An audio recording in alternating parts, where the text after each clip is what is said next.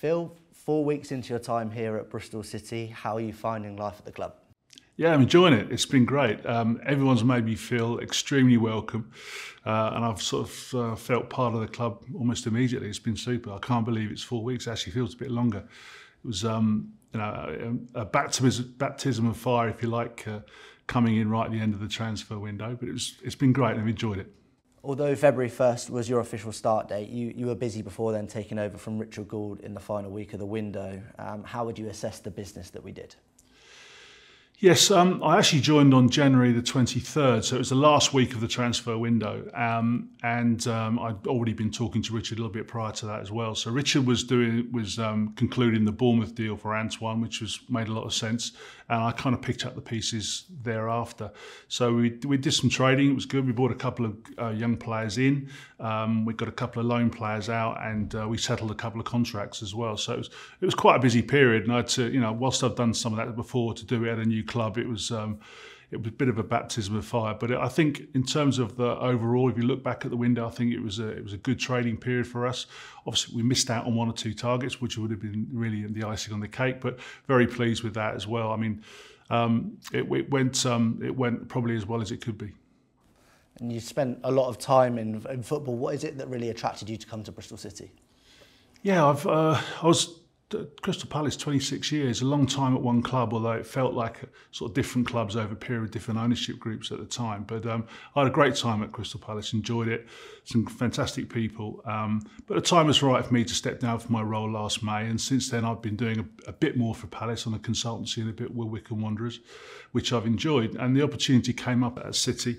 And it sounded a great opportunity, and I followed up the conversations with some visits here, and met with Gavin initially, Richard Scudamore, who's very much involved here as well, and bought very quickly into the dream or the ambitions of Steve, Maggie, and John Lansdowne in trying to make this into Bristol into a sporting hub, and you can see the investment that's gone in.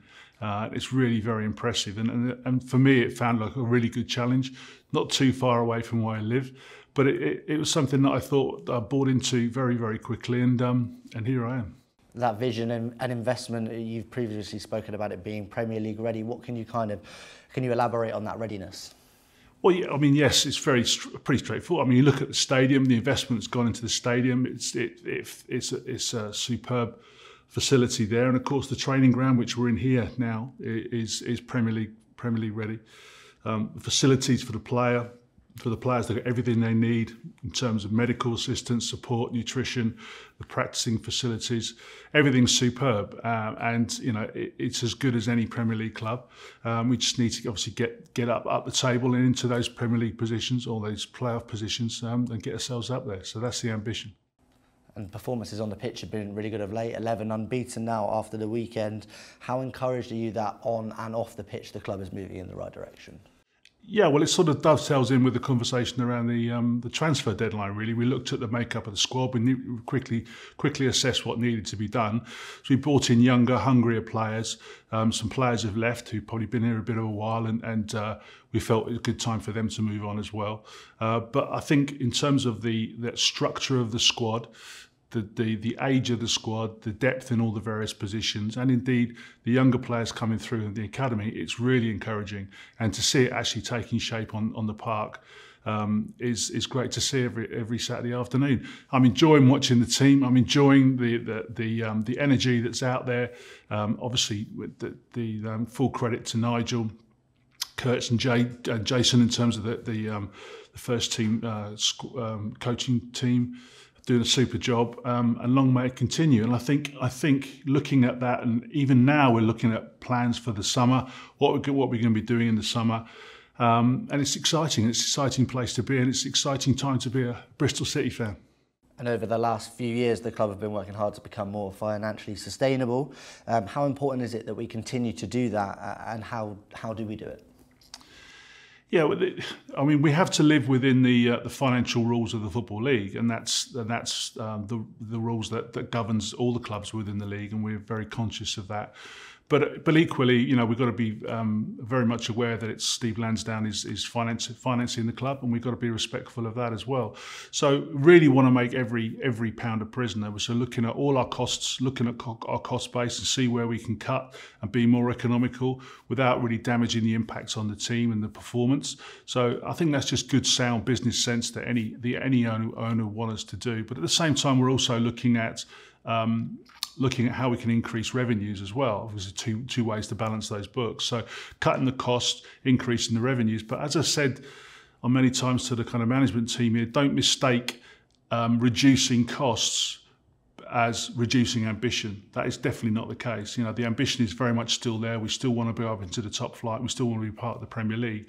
But we do need to be very, very aware of what money we're spending in the building, what the overall costs of running the operation are, and if we can cut those and we can be prudent with how we purchase and how we do things, I think that's only just sound, solid business sense. And one of the big success stories that we've had, obviously, in recent years is the club's academy. This year we've had an average of 6 players in the matchday squad that have come through the pipeline. How important is it, like you said previously, to balance the academy products that we've got within the squad, but also new recruits that come in the windows? It's essential. I mean, you can see the investment that's gone into the academy, and you can see the hard work that Brian and his team have put in over many years. And from a fan's point of view, you know, they like nothing more than their own coming through and playing in the first team. And every now and again, we might have to move 1 or 2 of those on. You know, if they get a chance to move up and go up into different bigger clubs for a fee, obviously. But you know, we embrace that, and you know, it's a sign of how well the academy's doing. And there's some great kids coming through at different age groups already, and some of those potentially knocking on the door even for next year's first team squad. So there's lots to like within that, and obviously it's a little bit, you know, to bring players through, it's a little bit cheaper in terms of the cost of producing those players, in terms of balancing that with going out in the market, which is pretty severe at the moment in terms of what, you know, how much money you need to spend to bring players that are first team ready into the building, and then you've got to balance that with those young players coming through. But there's some super kids coming through, and it's really quite exciting. And the combination of what we've got, the kids that are coming through, and maybe 1 or 2 targets we're looking to bring in the building, I think it's really exciting times. You talked about that excitement among the fan base. It's almost evident to see where there's more than 14,000 season ticket holders this year, and attendance on average are up 1,000 compared to last year. How encouraged are you by that support here in the West Country? Really encouraged, yeah. I've only seen a handful of games at home, but I'm used to coming here as a visitor in the visiting team, and it was always a difficult place to come at Ashton Gate to get a result. And that's because it's so fervent, it's so exciting. The noise is great, and you know, you can feel the emotion building even in the short time I've been here, in terms of when the results are coming and the potential there is for future growth as well. So 14,000 is great. But we want to move on. We're already talking about what the season ticket plan for next season is going to be, because we need more season ticket holders on board. We need more fans on board. We need to be selling out Ashton Gate every week. And with the potential of Premier League football, you know, that's achievable. And you can see that the fan base is there. You can see it's a good representation of the Southwest, if you like. Very exciting place, and I look forward to sort of see those numbers, which are already good, getting better.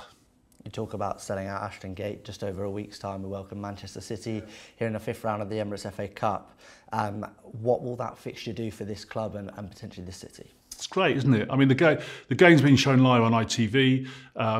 So domestically, it'll be shown live. Obviously, it's available all around the world. So the viewing figures, watching the club, many potentially for the first time, to give people an idea of what Bristol City is all about. It's a window to our world for the rest, all those fans all over the globe. Hopefully, pick up some interest globally as well. But it's great showcase for the club. It will show the footballing world where Bristol City are, and I'm sure we'll put on a good show against one of the best teams in the world.